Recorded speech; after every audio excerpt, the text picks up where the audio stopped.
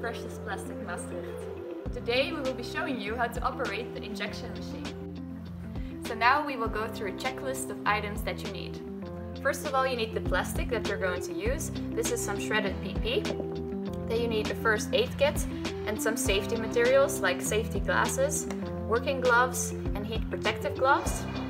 You need an active carbon mask, a small toolkit, a bucket with cold water to put your mold in, some paper towels, the mold itself, an iron and a metal strip and a plank.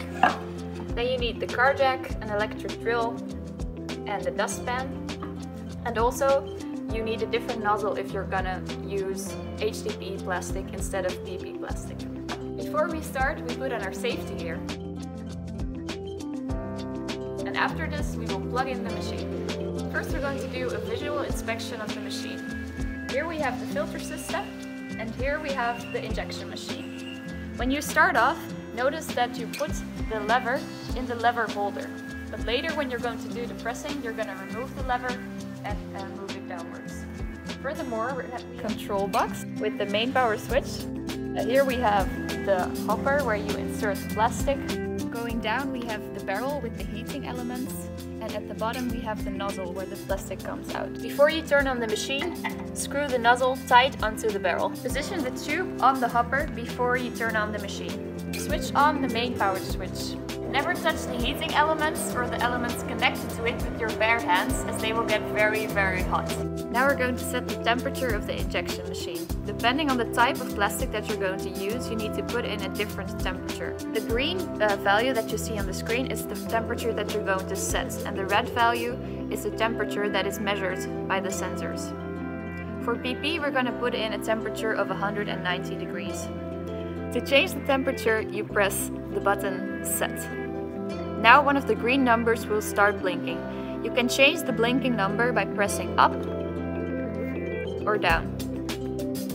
To go to a different number, you press the left button and you can change which number you're changing. When you're done, you press Set again. Now that we have set up the machine, we will start feeding plastic into the hopper. When the barrel is full, you can lower the lever to push the plastic down. You can use a tool to move it in there. You can repeat this step until you've put enough plastic in the barrel. When you're done with this step, you can put the filter tube back onto the hopper. When all the plastic has disappeared from the hopper, we have to wait for a bit for the plastic to melt. When you see a little bit of plastic dripping out of the nozzle, it's time to take the next action. First, we have to do a little test pressing to press out the residues from last time. If you see that the plastic that is coming out is a toothpaste-like consistency, we will clamp a metal strip under the nozzle so that nothing more will come out.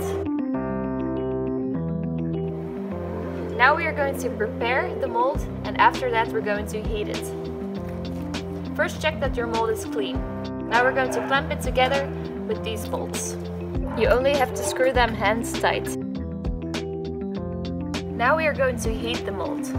Put the iron on the mold and wait for a bit. You know it's hot enough when you feel the heat a little bit through your working gloves. It's warmed up. We're going to mount the mold under the nozzle.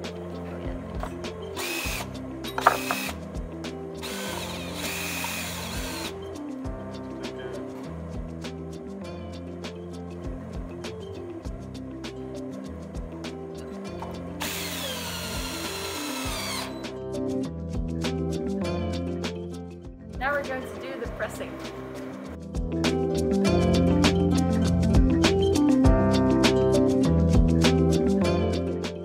Put the lever back in the lever holder.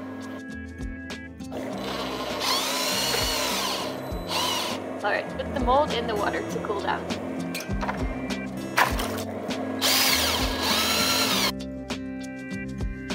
And to open the mold.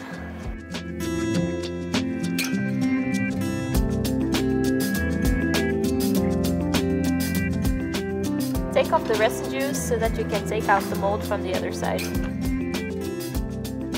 Try to wiggle the knife in between and carefully try to get it out. Here we have our hexagon tile.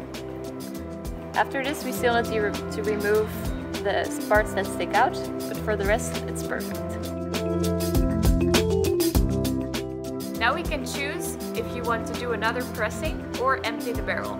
In this case we're going to empty the barrel and clean the machine.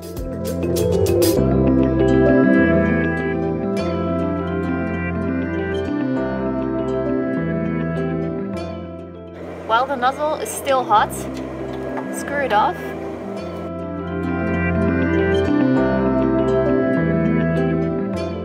Use a screwdriver to empty the hole of the nozzle. Now I'm going to make a ball of the paper towels and push it through the barrel.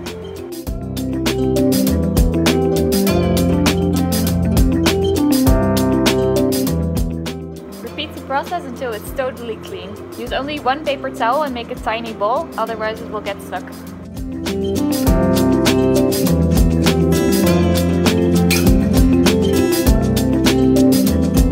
Now you can turn the machine off. That was it. Thank you for watching. I hope this video made a pressing impression on you.